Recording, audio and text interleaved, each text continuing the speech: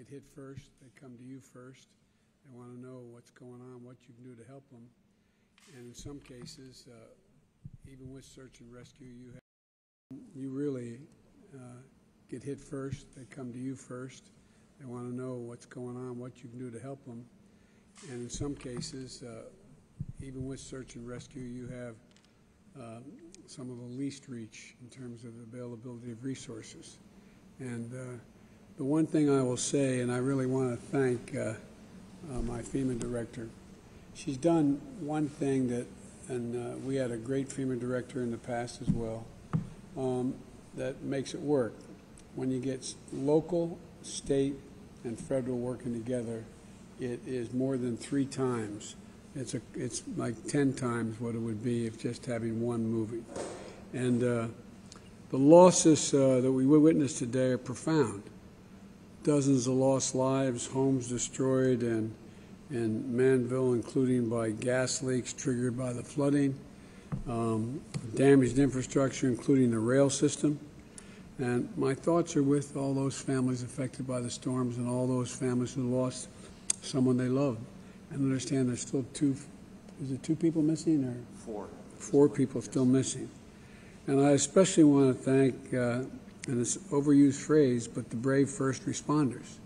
We have exemplified the courage both in New Jersey and next door in New York. They've done an incredible job. And we're working closely with Governor Murphy. We're going to continue to do so. I'm here to see firsthand what the damage is and find out directly from you all what is most needed. Now look, FEMA has been, I hope, as responsive as we've intended them to be, and I'm sure they have. 132 personnel from FEMA so far, including federal search and rescue teams, including 60 individuals, incident management assistant teams of 20 people to support these response operations, and mobile emergency response support teams, 6 of them, to provide communication and logistics support. And on Sunday, when the governor, we spoke to the governor, and he asked for the major disaster declaration, we made it available immediately, so that we could speed federal assistance as quickly as we could to hard-hit communities. FEMA administrator was on the ground here in New Jersey yesterday, I believe, to assess the damage. She's visited 2 communities, Mullica Hills and Winona, hit by the tornado, and was on the ground just, for over 13 miles that was on the ground, those tornadoes. HHS secretaries work with the state to make sure folks on Medicare, Medicaid get the emergency care they need now. And we're going to make sure the relief is equitable so that those hardest hit get what they need. And we know there's a lot more to do. That's why we're here. For decades, scientists have warned of extreme weather would be more extreme, and climate change was here, and we're living through it now. We don't have any more time. I hope no one, I've been on the telephone or on the road an awful lot between California, Idaho, New Orleans, not New Orleans, Louisiana, but in New Orleans, Mississippi, and, here. I mean, every part of the country is getting hit by extreme weather. And we're now living in real time what the country's going to look like. And if we don't do something, we can't turn it back very much, but we can prevent it from getting worse. And so we're all in this together, and we've got to make sure that we don't leave any community behind. And it's all across the country. The members of Congress know from their colleagues in Congress that, looks like a tornado, they don't call them that anymore, that hit the crops and wetlands in the middle of the country, and Iowa and Nevada, and I mean, it's just across the board. And, as I said, we're in this together. And so one of the things that today I'm going to ask you about when we get into this, some question and answers here, is about how we're going to build back. And we're going to build back realizing what the status of the climate is now, what the trajectory of it is going to be. And we can no longer, we all know, we can't just build back to what it was before. Whatever damage done in New Jersey, you can't build back and restore what it was before. Because another tornado, another 10 inches of rain is going to produce the same kind of results.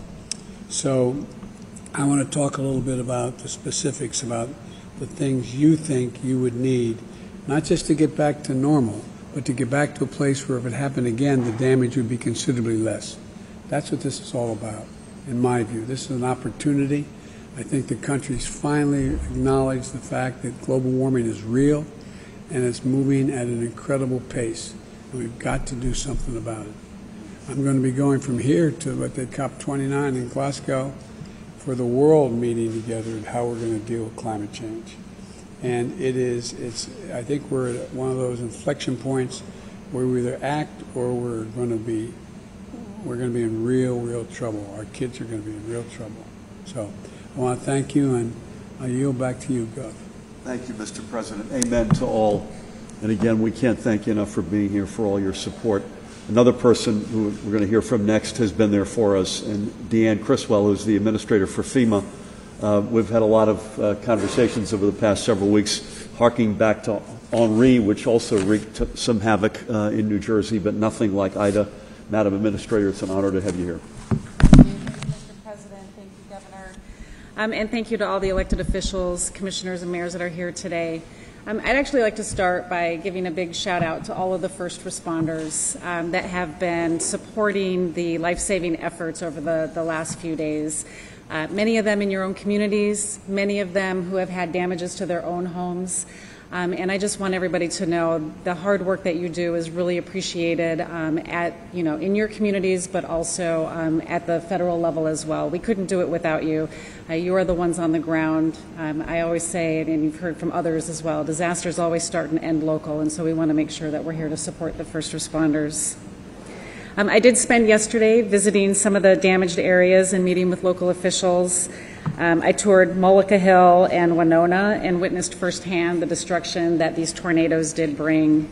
But because of the President's swift action in declaring a major disaster declaration, we've been able to now provide aid to some of the families who have been impacted, specifically those individuals that live in Bergen, Gloucester, excuse me if I get these wrong, pronounce them wrong, Hunterdon, Middlesex, Passaic, and Somerset. And, it's okay as long as you send the money. I'm sending money. I bring a checkbook, Mr. President, that you gave me. And we're continuing to do damage assessments today. So I have staff on the ground today that are doing assessments in Essex, Hudson, Union, and Mercer. And, we wanted to be able to get this disaster declaration in place quickly, knowing that we still needed to do additional damage assessments to really get a better understanding of the scope of the impact that the communities are experiencing across New Jersey. So far, we actually already have over 7,000 families that have registered for assistance, and that number will continue to grow. But if they haven't registered yet, individuals can go to disasterassistance.gov. They can go to our FEMA app, or they can call 1-800-621-FEMA. That's 1-800-621-3362. Additionally, we're going to have teams that are going in the neighborhoods. They will also be in the recovery centers when they're established. If you haven't registered, they can assist you with registering. If you have and you have questions about your case, just find somebody with a FEMA shirt and they'll help you understand where it's at and if you need to provide any more information. And I think, the thing that's been remarkable over the last few weeks in watching the track of Hurricane Ida that really caused damage across 9 states is that the weather events such as these are just becoming more normal. They're becoming more common, but they're more severe and they're more intense. And the effects of climate change that are causing these storms is here, and it's our job to make sure that we are all ready to respond as well as prepared. And FEMA is really committed to helping with making communities more resilient. We recently authorized, on behalf of the President, close to $5 billion in hazard mitigation funding to help give communities that extra resource to build that resiliency. It's just the first step, but FEMA wants to be an active participant in this role of making sure that we're preparing to reduce the impacts from the future risks that we're going to continue to see as a result of climate change. And then lastly, I'd just like to say this is September, and it is National Preparedness Month, and our theme this year is Prepare to Protect. And I think what we saw over the last week is that nobody is immune from the threats that we're facing from these disasters. I read recently that it said 1 in 3 Americans have already experienced a major disaster this year. I can't, verify that number, but it's there.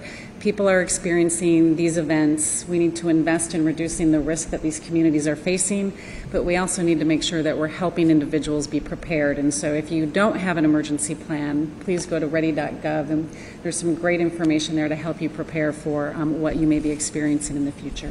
Thank you, Mr. President. Thank you, Governor. Thank you, Deanne.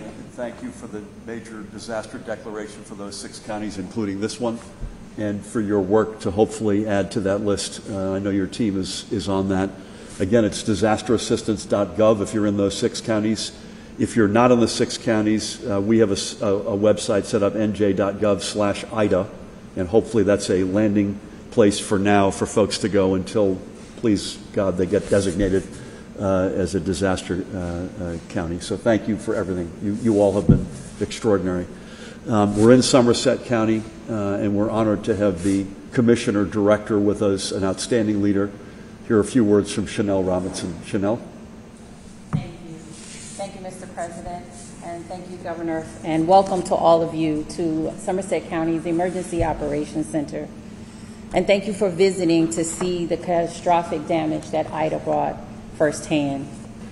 We all greatly appreciate your commitment to our recovery, and especially for our inclusion in FEMA's major disaster declaration. So again, thank you for that. Now, as you tour Manville today, you will see the heart and spirit and the resilience of the people of Somerset County. You will see the devastation that Ida brought, but nevertheless, we will continue to do and build a better and stronger community. Hurricane Ida is our 4th, understand, our 4th storm of the 100-year storm in just over 2 decades. And as you mentioned, Mr. President, it's only going to get worse.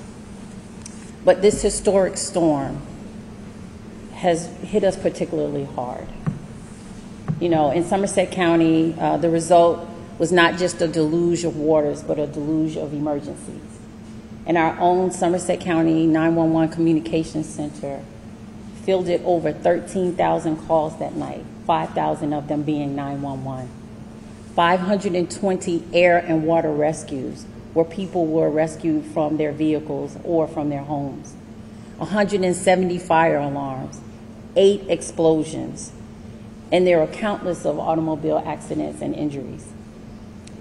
But as we all can attest to and can agree to, is that our first responders, state, local rescue teams risk their own safety to save the lives of the residents of not only Somerset County, but the state of New Jersey. And I would be remiss if I did not thank our Somerset County Department of Public Works, who were with their front loaders rescuing people, who were out there cleaning the debris, making sure the roadways were safe and blocked from those that entered into dangerous paths. But also during the worst of the raging waters in our Millstone and Raritan rivers, they raged over our 750 bridges here in Somerset County alone. But yet, our workers were there to make sure that they were doing all that they could to make sure that our residents were safe. And sadly, 6 Somerset County residents lost their lives to the floodwaters. We must continue to hold their families and loved ones in our prayers and in our hearts. But again, because of Ida's devastation, we know that we cannot forget that we must endure, as we have thousands of people that are continuing to seek shelter. Our collective mission now, as you see around the room, you have local, county, state, and federal officials coming together to making sure that we get our families back into our homes, make sure that our businesses are operating again, and to repair and restore our public infrastructure. Here in New Jersey, there is a strong connection. Again, the leadership are in the room. There's a strong connection to make sure that we're doing all that we can for the residents of New Jersey, not just Somerset County. And we must do all that we can to make sure that the residents know that we have their back. And as you said, Administrator, we're here to prepare to protect. And if the residents do not feel that we have their backs, then we failed them. So over the weekend, we've transitioned from emergency response to disaster recovery. This will not only take weeks, but months or even longer. We will never be back to close to normal, but all we can do is do better. We will need FEMA, Red Cross, state and local OEM and nonprofits to come together to ensure that the recovery is not just for some, but for all. So again, thank you, Mr. President, and thank you, Governor, and thank you to all of you for your resiliency and for your deep concern for not only Somerset County, but the state of New Jersey, and your commitment to our recovery. Thank you, Chanel. Thank you, Chanel. Great leadership by you and your team, as you said, at the county and local level, and heroism all over the state by first responders. With your blessing, Mr. President, I think we have one more speaker before our friends in the press leave, and that is the superintendent of our state police, Colonel Pat Callahan, who has been there every single day during this pandemic and certainly through Ida and all the other weather challenges we've had. Pat, over to you. Thank you, Governor, for that introduction and certainly for your continued leadership through probably some of the most challenging times in New Jersey's history. And thank you, Mr. President, especially for your kind words about the state police. Delaware State Police is pretty good too, Mr. President. Best.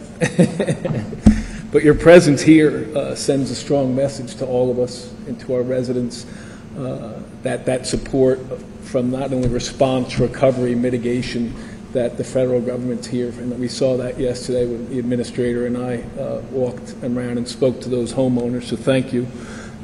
And I also want to take this opportunity to thank and offer my gratitude for the swift offers of assistance that we got from the White House, from FEMA, Department of Defense, HHS.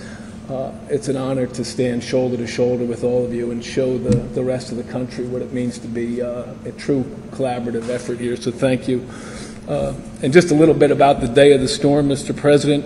That morning at 10 a.m., we hosted a call with the National Weather Service, all of our county OEM coordinators, our state emergency management partners. We activated our SEOC 2 hours later, and then in short order, that unprecedented amount of rainfall, just staggering rate fell and ravaged our state, upending families and causing a horrible loss of life, as you've heard. To give a broad picture, very few areas were unscathed. Flooding occurred in 10 of our 21 counties that were normally not flood prone. And as we witnessed yesterday, that EF3 that hit down on that 13-mile path, starting with over in Harrison Township all the way up through Winona and out. So that all happened in a period of about 9 or 10 hours. Yep. Almost 3 months of rain in about 5 hours, just unprecedented. The rivers exceeded their levels even today. The Passaic River is not expected to fall below flood stage until tomorrow. We might even be expecting some rain tomorrow, which we're keeping an eye on, as you could well know. And Mr. President, while we prepared our roadways, we cleared storm drains and debris. The amount of rainfall was overwhelming. Whole roadways were actually swept completely away. Motorists were stranded for hours, and as you know, sadly, some of them never made it home. Our search and rescue personnel, just at the state level alone, had 543 rescues, and collectively our local first responders, to your point, more than 3,500 rescues in that time, leaving their own families, leaving their own homes, and our missing persons operations are still ongoing for those 4 The preliminary damage assessments have been happening at a rapid rate, and as we know that those 4 additional counties that we're hopefully going to get there, so thank you for that. The debris removal costs alone for this one are going to be staggering, as everybody in the room knows, and some of our most economically vulnerable populations have been hit the hardest, with many individuals who lost their homes, they lost their vehicles, and they lost their jobs all in that 10-hour period. Shelter is going to be in need, temporary housing, the debris removal, and sadly unemployment and funeral assistance for several of those families. But I would like to point out that the damage that we witnessed probably would have been significantly worse if it wasn't for the mitigation efforts that New Jersey had in place for the past several years, thanks to our partnership with FEMA. In New Jersey, we have a return of $6 in savings for every dollar spent from our mitigation. I think that puts us in the top 5 of the 50 states, which is pretty phenomenal. So that's under Governor Murphy's leadership. Our Climate and Flood Resilience Program and Interagency Council on Climate Resilience is undertaking bold and comprehensive actions to ensure that our communities and infrastructure are more resilient for future storms. And I know that's what you spoke of in your remarks. That resiliency can't mean bouncing back. Resiliency has to be bouncing forward because these storms are going to keep coming. So investing that federal funding in our state will certainly ensure that we're building a better nation together, and I know that that's a priority for you and your administration. So in closing, I echo the governor's remarks in welcoming you here to New Jersey. While I certainly wish it were under different circumstances, but having lived your life in our neighborhood, you know that we're a strong, resilient people in a tough state, and together I know that we're going to get our families and our citizens back and forward from where we need to be. So thank you, sir. It was an honor. Thank all your troopers for us, too, will you? For real. Pat, thank you. And it has to be said,